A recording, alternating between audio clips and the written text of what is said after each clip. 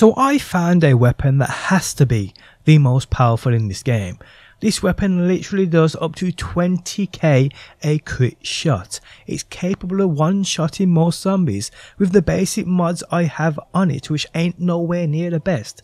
It can two-shot crushers. So yes, this thing is a must get, and today guys I'll guide you through how you can get Peggy.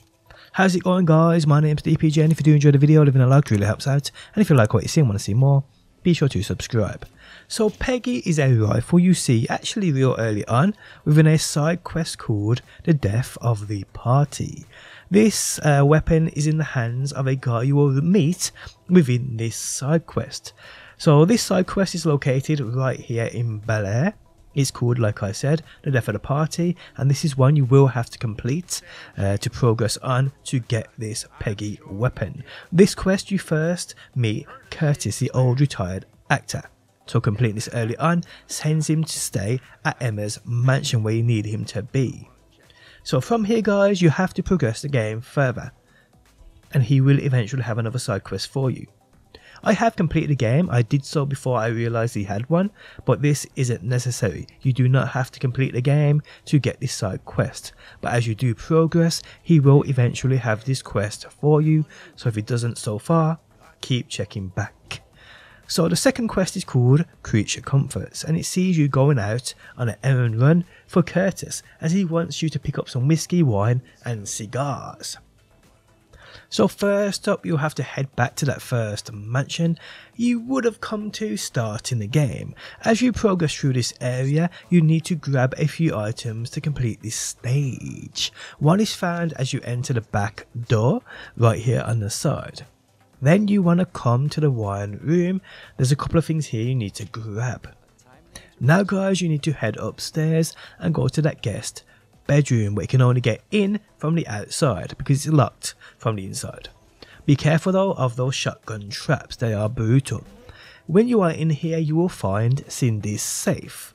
To open this, you will need to head back downstairs and you will find Cindy the Screamer.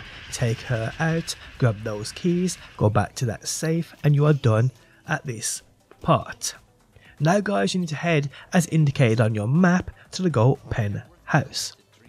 Firstly, in here you need to head down to that wine cellar room, then break your way in.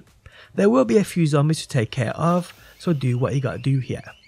Then guys, look around and grab all what's on offer here, alcohol wise.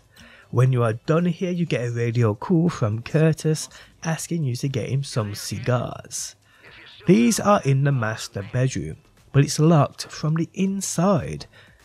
So here you need to go onto the roof area and jump down as I do on screen now. Now once you break into this room from the outside, the alarm goes off and notifies so many zombies, it's unreal. So you need to take them out.